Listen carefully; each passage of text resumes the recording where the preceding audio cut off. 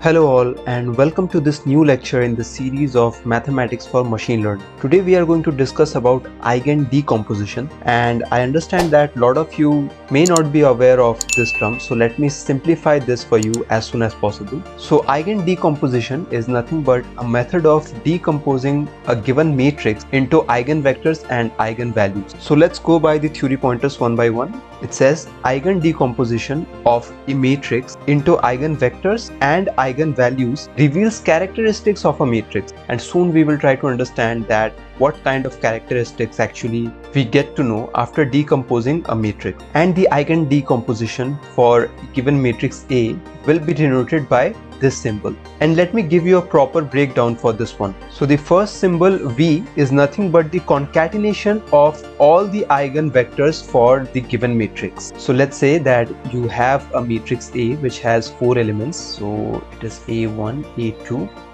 A3 and A4, and let's say that you are calculating the eigenvector for this matrix, which comes out to be V1, V2, V3 and V4. So this concatenation of these two eigenvectors is actually what is denoted over here. The second symbol, which looks like a lambda, is a diagonal matrix with all eigenvalues diagonally in descending order. So let's say for this given matrix only, matrix A, when we are calculating the eigenvalue, then it comes out to be 3 and 5. In that case, lambda will be a diagonal matrix that will have these two values diagonally in descending order. So first we will have 5 and then we will have 3, and other elements will be 0 of course, as per the definition of a diagonal matrix, and that is it. And this is what actually it is represented here in this symbol. The last element, which is V inverse, it is nothing but the calculated inverse for this given matrix, which is nothing but the concatenation of all the eigenvectors. And you need to keep in mind that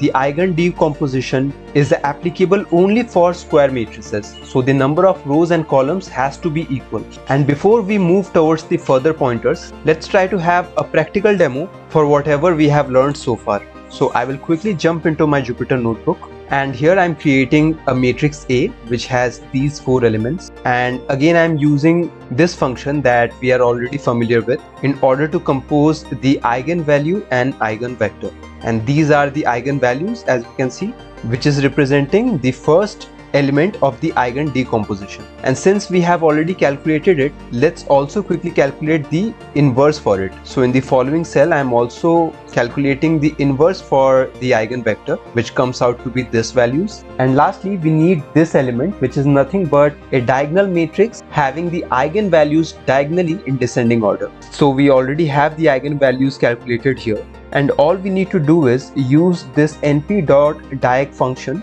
which will create a diagonal matrix for us in descending order for the diagonal elements. And as per this equation that we have studied so far, if we multiply all these 3 elements, then it should be equivalent to the matrix A. So all I'm going to do is I'm going to multiply the eigenvector, the inverse of eigenvector, and the diagonal matrix which contains the eigenvalues diagonally. And after multiplying all these 3, we should get this matrix in order to satisfy this equation. So if I drag down to the following cell, I'm using this following function in order to multiply the eigenvector, eigenvalue and the inverse of eigenvector, and the output comes out to be exactly as the values of the matrix A that we have here.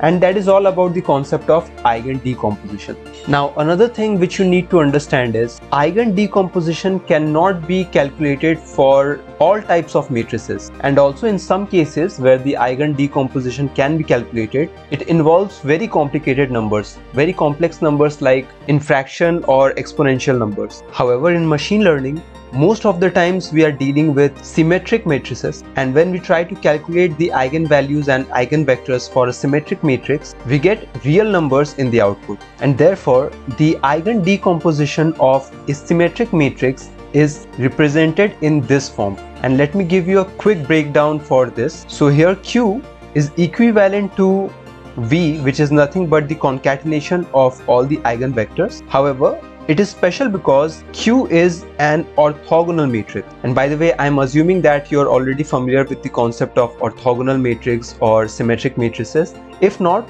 then do consider checking out the respective lectures within this playlist only. Moving on, and when we calculate the eigendecomposition for a symmetric matrix in this form, then it can be simply decomposed into real values within our eigenvectors and eigenvalues. So we will have a quick example for that as well. So as we have studied, real symmetric matrices can be efficiently decomposed into real eigenvectors and real eigenvalues, and this decomposition is represented by this one. So let me take an example of a symmetric matrix A, and as you can understand by these elements, if you try to calculate the transpose, there will be no change in the output. It will be equivalent to the original matrix itself.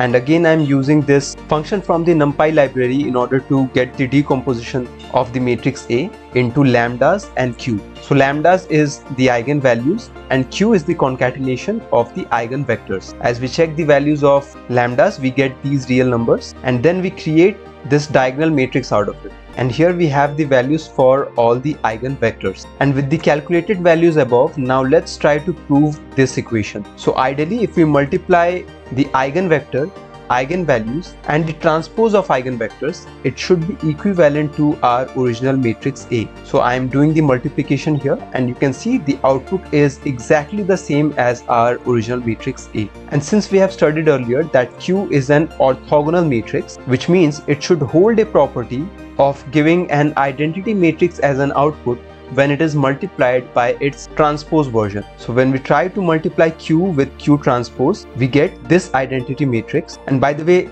these two values, if you're confused, then let me tell you that these are extremely close to 0. As you can see, it is exponential -17, which makes it extremely close to 0. And we can do the multiplication vice versa, and again we will get an identity matrix. And that is it for today's lecture. I hope that you were able to understand the concept of an eigendecomposition, which is a very important topic in the field of machine learning and advanced analytics. Please consider dropping a like below if you are finding this playlist helpful, and subscribe to the channel to support our work.